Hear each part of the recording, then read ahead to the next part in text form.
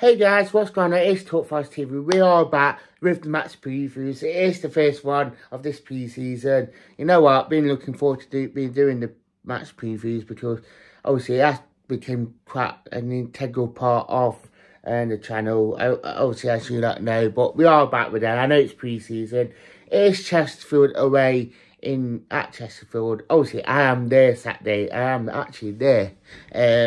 So I'd love to see you guys there. Obviously, Chesterfield away, obviously, especially with quite a few of our signings that we are signing, Carlos Miguel, obviously he will be probably match fit, but I would love to see him play Saturday. Obviously, we have got Elliot Anderson, and we have got other signings that are there that hopefully they will be featuring. Obviously, Forest have came back on Monday, so hopefully they will have a really good week, then followed by playing Chesterfield on Saturday. I think, yeah, Chesterfield, just to be a pre-season game, it would be not a flat game, but I think it will be a good workout for both teams. I think for Forest to have a good game before they go out to Spain, I think it will be interesting how we will be setting up against Chesterfield, to be fair.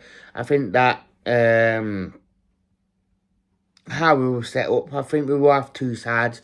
We know we're doing this in the first game of pre-season. I think we'll see two different 11s with probably a couple of subs just in case if injuries does happen. I think that I'd be interested to see what sort of 11 we will go out with. I think we will probably have a couple of youngsters in there filling up the squad. I think that the first starting 11, I think we'll probably see like Miguel. Back four, I'll probably see a bit similar to last season, like Williams, Bolle, Murillo, with probably Aino at left back. Obviously, the midfield two, I probably expecting something like Danilo Yates there, or even a Danilo Sangari with Yates being the second half team.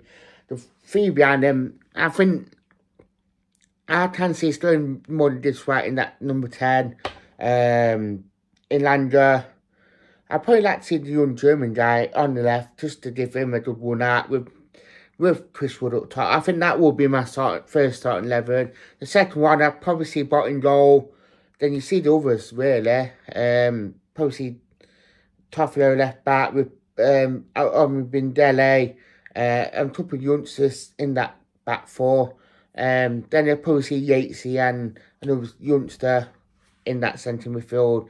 Anderson in that number 10 role. Then I'll probably see Aldrin Adore and youngster and Tower up front. That'll probably be that sort of starting 11. I'll probably see Dale Taylor being in that setting off team somewhere, but I think we will probably see a bit more of a younger bench. I think it'll be a good workout for everyone. I think I'm quite looking forward to it now. I'd like to thank you for watching, and goodbye.